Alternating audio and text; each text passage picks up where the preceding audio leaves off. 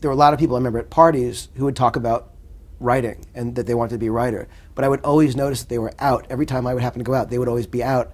And I just know that there are people who talk about what they would do if, but they're not actually doing the thing.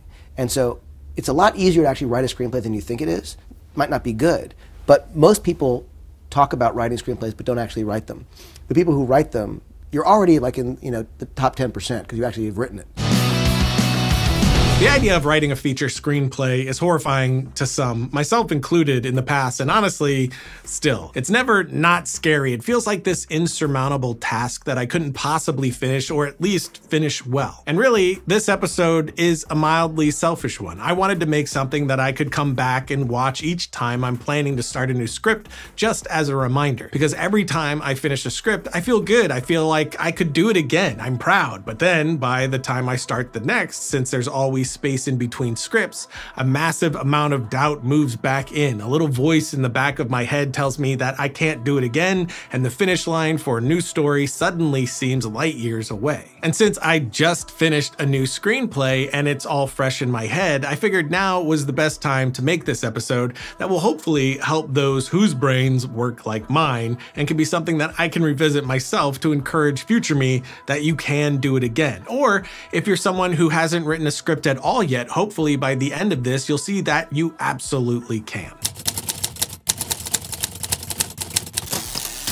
Now, this episode is very much about my process of beginning and getting through that first bit of the screenplay, and I'm of course not saying this is the way to do it. That would be ridiculous for several reasons. First of which is that I've only written a handful of features, and even more importantly, there's a million ways to go about getting into and through a story. For me, the only thing that really matters is the end result, not how you got there. But again, I do have my specific way of working and thinking, and some may apply to you, some may not. But regardless, taking on the task of writing a feature screenplay means slaying a lot of dragons to get to the peak of this insane mountain. And that first dragon to slay is insecurity. I suppose you never really slay it, but if you're like me, insecurity can be a block to getting started at all. I think that's the reason I tend to procrastinate until there's a deadline and then I go hard at it all at once. Because if I don't write it, it can't be bad, right? The second you start writing, you could discover that you aren't any good. Or maybe you're afraid of this particular idea. It means something to you and you don't want to screw it up. And again, if you don't start, it can't be bad. For some of you, this may make no sense at all. You can always rewrite, start over, and so on, but you know, brains are weird. For me, the key has been removing that pressure, realizing and accepting that the first draft will likely suck horribly, but that's okay. With that first draft done, you can start the rewriting, which is a much more pleasant process. There's a great quote, which I'm not 100% sure who said it first, but it goes, "Great writers aren't great first drafters, they're great rewriters." Then you have the master, Stephen King, who said, "Don't write it right, just write it and then make it right later." Or Ernest Hemingway's very succinct, "The first draft of anything is shit." Then you even have Sylvester Stallone, who wrote the Rocky films, Rambo, and a ton more. So on a legal pad, I'll go, goes to here, sees his mother, goes to the store, goes. So I'll have like 10 things, beats where he's going, gets on a horse, goes swimming, boom, boom, boom. And I do that. And I know in my heart, 80% of it will be no good. But you're getting through the screenplay. You're getting it done, because a rewrite is always more fun and much more enjoyable. I don't believe people should look for perfection or even 50% perfection in the first draft. It's always going to be kind of this, like a child scribbling, but you did it. And the main thing for me is to, once you have that accomplishment, let's say you can do it in 2 weeks, 3 weeks.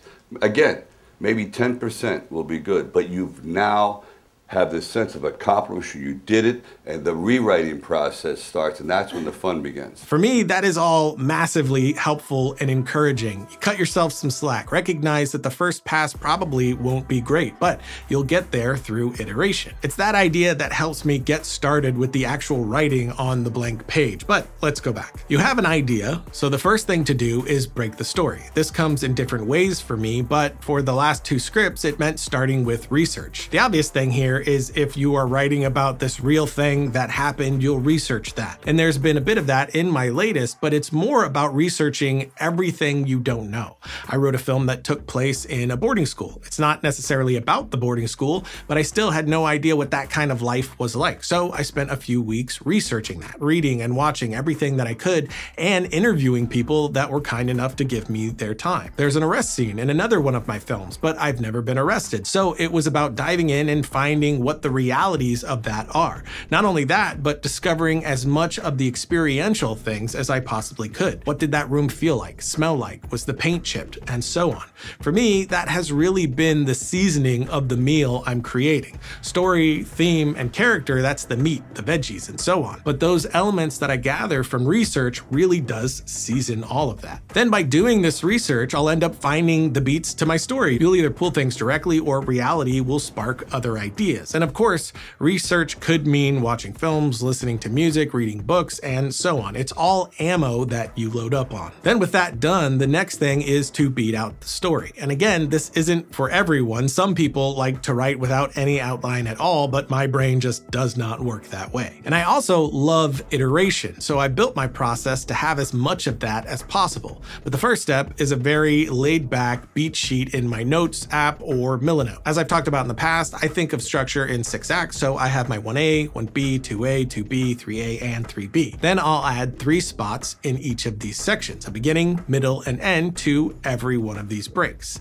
And I'll start filling this in with what I think it will be. We broke down the story for The Ring in another episode, so I'm just going to use those beats here as the example. If you want to see the episode where we fully break this down, I'll throw that in the notes below for you. But for me, starting this loose lets my mind float through different ideas quickly without putting any pressure on myself. Then once I have something here that feels good, I'll start shifting that over to my actual beat board, which I've done in Final Draft and on Milanote. We're going to stick with Milanote here because you can use that for free right now. So I'll make sections for my 6 acts, and now I'll start to really dig in and beat out every scene in the film.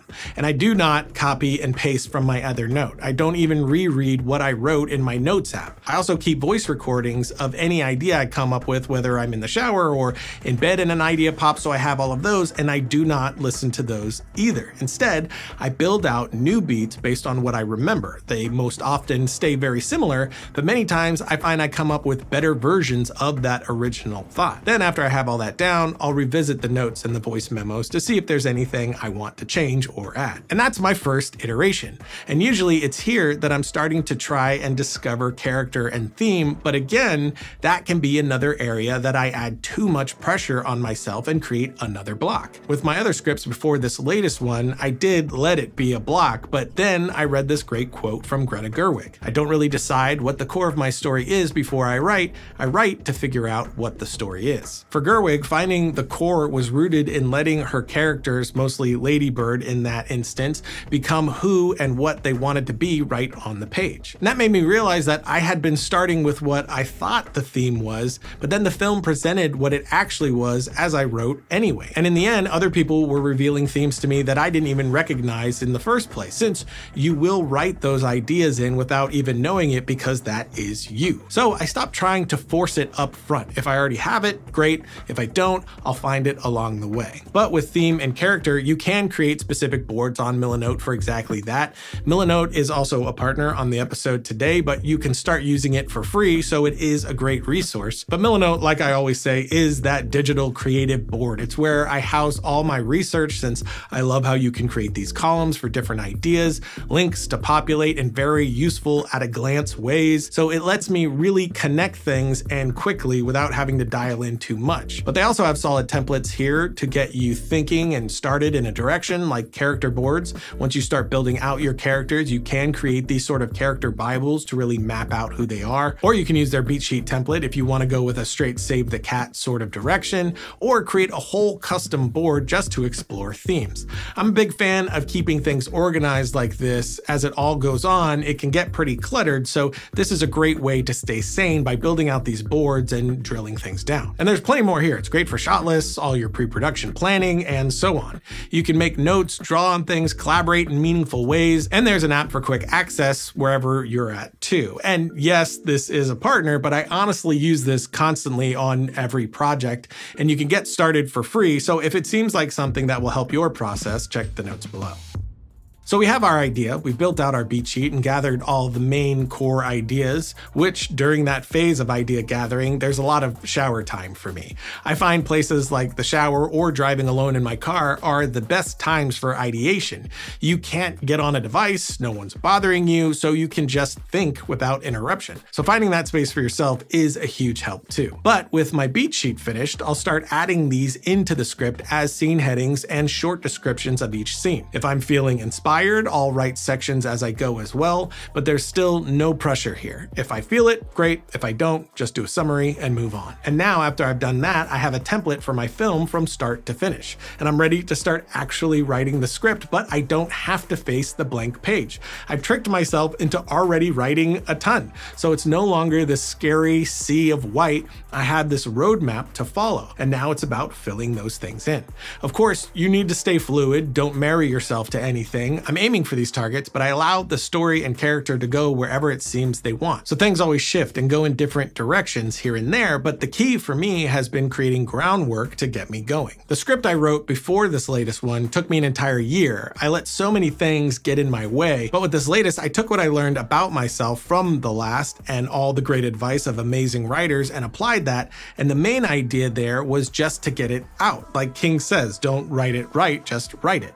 Once you have that finished document, you can see the entirety so much more clearly, and editing and rewriting that is so much more fun. Plus, you can start getting feedback, see what's working and what isn't, instead of just being in this lonely cavern not knowing what's working and what isn't. Before this latest, I would rewrite while I was writing. I would go back and edit the previous day's work before starting today's, and maybe that works for you, but for me, it just slowed the process down to a destructive degree. So to future me, don't overthink it, don't be precious, get that vomit pass done, get the ideas on the page and go from there. It's not insurmountable, it's completely doable, and if it's bad, that's okay. You can make it better once it's all on the page. The first draft is just that, the first of many to come. But finally, there are two major ingredients to get a solid script for me. First is how to avoid your own personal dark night of the soul as a writer. What am I doing? What am I doing? I'm like a junkie with this thing. Every time I'll start thinking I can't break it on my own, I'm not good enough to come up with the right ideas, I need to bring someone in to help, and so on and so on. But that little hole in the back of your head is trying to stop you. So for me, it's been incredibly important to have someone that you can trust that will be a cheerleader and someone to help keep you accountable. I have two, and if it wasn't for them, I would never finish a script. And the last thing is by far the most important ingredient for me, and that is time.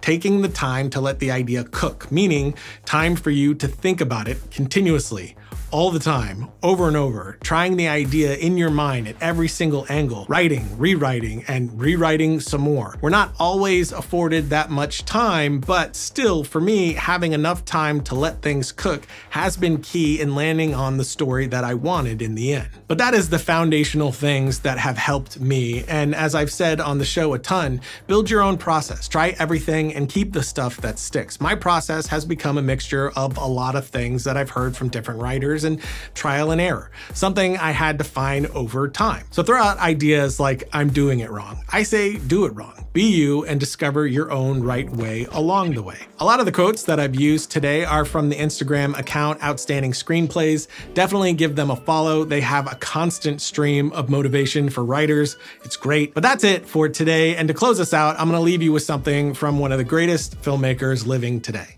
And even easier, if you want to write.